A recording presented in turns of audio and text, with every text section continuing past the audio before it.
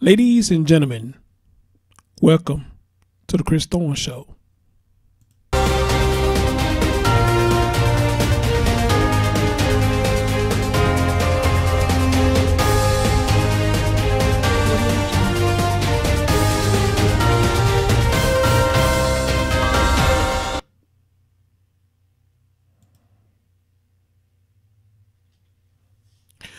What's going on, everybody? It's your man, Chris Thorne. As always, good morning, good afternoon, good evening, whenever you're watching my content. And as always, like, comment, subscribe, and share. Ladies and gentlemen, I got a story I want to bring to you. And actually, I'm late with this story. This story is approximately a month old now. But there's a reason why I'm bringing it up this time around and giving my thoughts on the story itself. We're going to be talking about right now a young man by the name of Thomas Valva, if I said that right. Thomas Valva. The meats and the potatoes of the story that I gotten is that his dad was a cop. All right. His dad was a cop, and his dad starved him, left him in the garage. The boy froze in the garage, and a couple of other things that I remember hearing, whatnot. But I will play a video that I found that I downloaded, you know what I'm saying, to catch up with some people who may not know about the story. I remember hearing about the young man, just ain't had a chance to get around to it. Just like a lot of stories I get sent there, I just don't, man, a lot of times I just don't have the time to get to them. But I still appreciate everybody who sent the stories. But what I'm doing here is once again showing how CPS failed this young man. What are you going to hear in the video that I'm about to play is the people down in Suffolk County is rallying up to beef up, I guess, the policies or the protocols of how CPS handle certain situations. All right. And you also going to hear that there were 11 reports made to CPS about this young man being with his father. And he was in danger while he was with his father. So, ladies and gentlemen, if you look at the screen here, let's have a listen. The shocking death of an 8-year-old boy who froze to death in his father's garage in January is leading to changes in Suffolk County. Today, officials announced new measures to overhaul Child Protective Services. It's 2's Carolyn Gussoff reports now from Hauppauge. Our community's collective heart was broken. The task force investigating the case of Thomas Valva unveiled its recommendations. The child left in a freezing garage allegedly by his father. The death unearthed a shocking litany of missed cues, suspected child abuse for years. Suffolk officials admit their Child Protective Services system failed. A system that placed Thomas and his brothers in the custody of this man. Of a system that did not hear the pleas of people trying to protect Thomas. Suffolk County Executive Steve Bellone announcing fundamental changes to that system. 6 proposed new laws, among them enhanced scrutiny of complaints by school officials. Caseloads will be reduced to 12 per month. This system is just not set up to effectively protect kids on the autism spectrum or other kids with developmental disabilities. Valva was autistic. Educators had complained to CPS he was coming to school hungry, bruised, wearing urine-soaked clothing. A special needs unit will now be created and new training to teach caseworkers to identify their own possible bias. The accused father was a police officer. CPS will never operate the same way again, and that is appropriate because what happened to Thomas Valva can never happen again. Additional staff will be hired, but doesn't the public deserve to know specifically what went wrong, how so many red flags were ignored, especially from educators in this case? Amen. Yeah, absolutely. Balone says specifics are still being reviewed by the state. Legislators are calling for an independent investigation. And if in fact they found out this was wrongdoing, people should be fired and the commissioner should resign. The county executive says the proposals are just the beginning of systemic change. The work will continue. On Long Island, Carolyn Gussoff, CBS 2 News. Valva's mother said in a statement that the changes are unacceptable. She wants the bill to include a requirement that all CPS and all court interactions with children be videotaped, which she says is needed to combat corruption. Her complete statement can be found at cbsnewyork.com. All right, guys. So I wanted y'all to hear that, and you know, and once again, because of the CPS, you know, even the people down there in Suffolk, if I'm saying that right, I know I mess up words. The way things was handled with this young man's case, they were just saying, hey, it was just handled inappropriately. It could have been handled better. If you got all these reports going on, then, you know, something needs to be done, and nothing was done. But then the guy said, you know, hey, you know, we need to beef this up so things like this won't happen to another church like Valva. But I say this, you know, it need to be beef up all around the globe where shit like this won't happen to no church at all, period. If you get numerous calls, you know, I mean, something should tell you something. But now here's the tricky part to that. If people constantly making calls out of spite, you know, that can cause an issue from my understanding. So like the lady asked, I like what she asked at the end. You know, one of my questions would be, you know, what can we do about people that's intentionally making false calls? You know, they need to get that fixed too. When people intentionally making false calls out of spite, you know, they need to find something to get that shit right there in check as well. You know, I don't know how I missed this story. You know, I would have got up on this if I known CPS was involved, and then kind of find out he was suffering from autism as well. So they make this story even more sad. I'm going to see if I can come back later this evening and have Spencer on, because I called Spencer yesterday and I asked her to tell me a little bit about CPS, and what she told me stunned the hell out of me. But I'm gonna let her tell y'all, or any of y'all who has dealt with CPS before. When she told me how the mechanism work and how easy it is for them just to come and just see just the littlest things and say, oh, okay, there's no problem here, I was shocked. I said, you got to be kidding me. She said she wasn't kidding. So if I can, I'm going to see if I can come back later on tonight and have her on the show and have her teach me about CPS. Not only teach me, but everybody who's going to listen. Teach anybody who's going to listen about CPS and how it actually works. You know, y'all know Spencer ain't been wrong yet.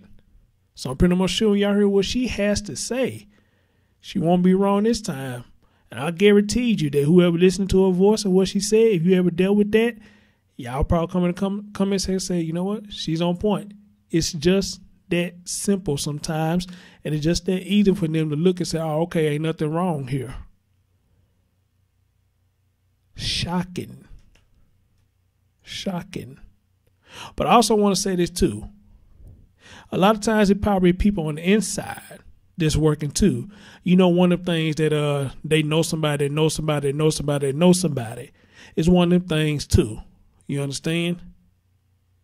It's one of them things too. So we got to look out for that as well. Who knows somebody, who knows somebody, who knows somebody, and maybe profiting off the shit. Amen. So kudos to the people in Suffolk who's trying to get changes in order. Now, I will have to go back and find what the mother said. She said this is unacceptable, and I'm sure she got her reasons why. So I need to go back and find why she feels it's unacceptable and read it to the audience and let y'all tell me, you know, does she have a point or not? Because, guys, I'm still learning. I did a show with a CPS person from down here in Tennessee, And y'all know we had a lot of people in that chat room, and a lot of people didn't really like what the guy was saying. And that's because they had their own dealings with CPS and their children or foster children, whoever they had in their presence. You know, so they feel like, you know, now he's covering some things up, you know. But even he said, though, yeah, I know there's things, a lot of things saying, you know, they not sitting too well with, you know, they was actually not pleased with that. But other than that, though, it was a show that needed to be had. As a matter of fact, maybe I need to have them back on the show again. CPS Protective Services. And do an update and see have things changed. But one thing I asked Spencer was, you know, as far as the CPS stuff works, is it the same process around the globe, or is it a different process in different states and cities? Y'all remember Antoinetta? Even though she got locked up for doing what she did, but she even tried to call CPS and say, hey, it's some foul shit going on over there with the dad and his girlfriend. Y'all need to get my baby up out of there. And y'all saw she came in. They said they came in, didn't even look all over her body, anything. They just did a quick look and said, hey, we don't find anything.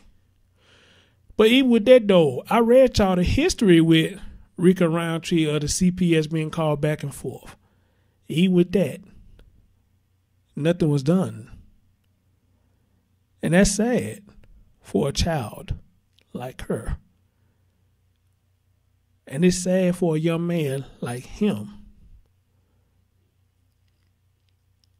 Both of them suffered at the hands of their own father. But the only thing with Rika, she suffered at the hands of her father and his girlfriend. Amen. Guys, I want to bring up something else that I had pulled up that I want y'all to see.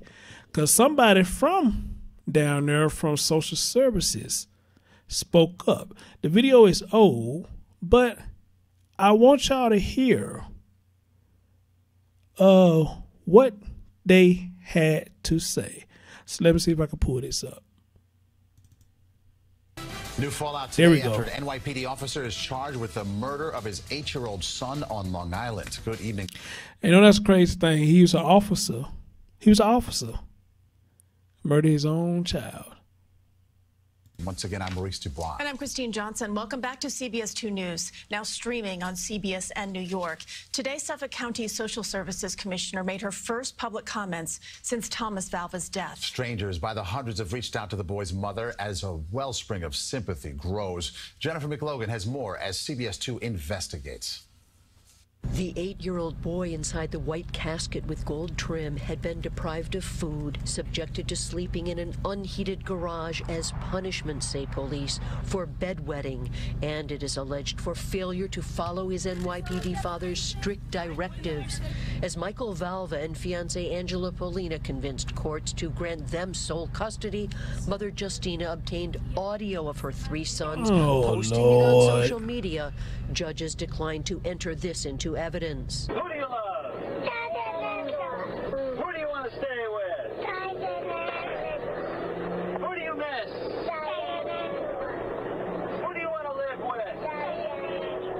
Mommy is mean. Mommy hits me. Mommy don't touch me.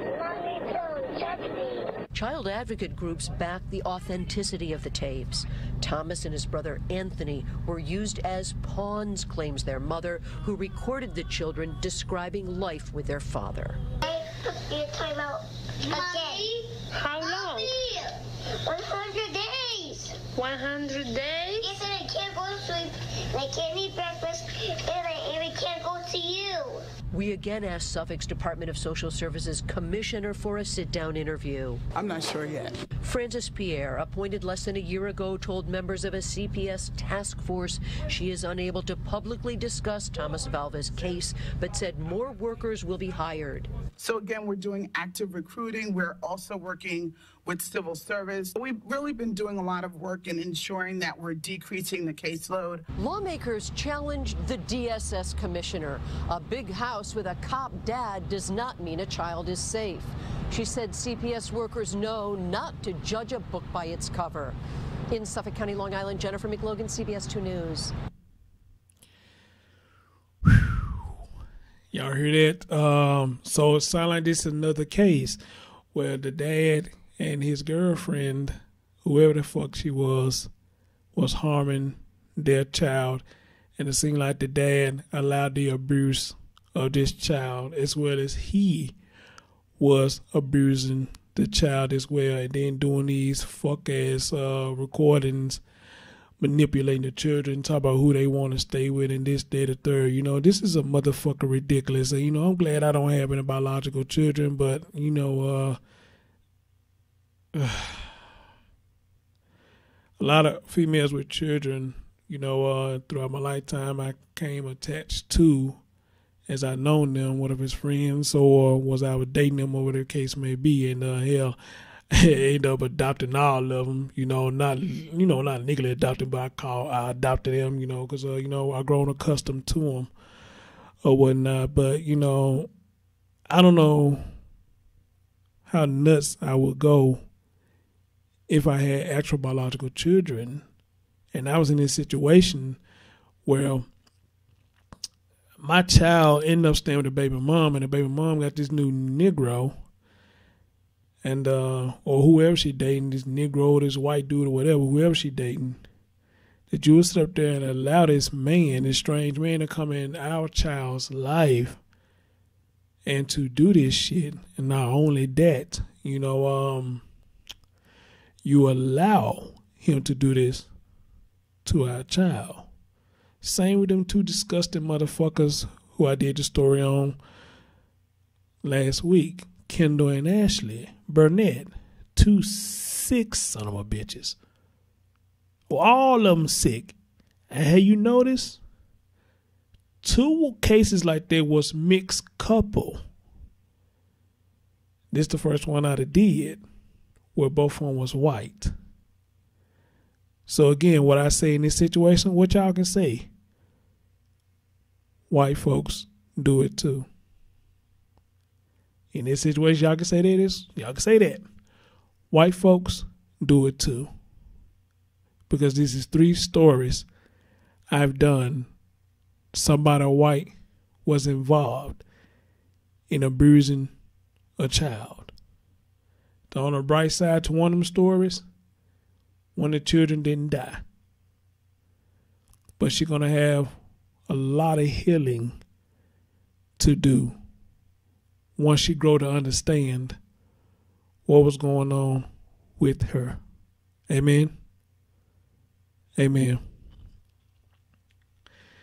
Guys, like I said, later on, I'm going to get in contact with Spencer and see if she's going to have any availability tonight. And I want to bring her on, and we're going to talk about the CPS thing and let her teach me about the CPS, and as well as teaching the young generation who's listening, you know, so y'all probably can think on this before y'all having children or whatnot, because this is a topic that really need to be discussed hard and heavy.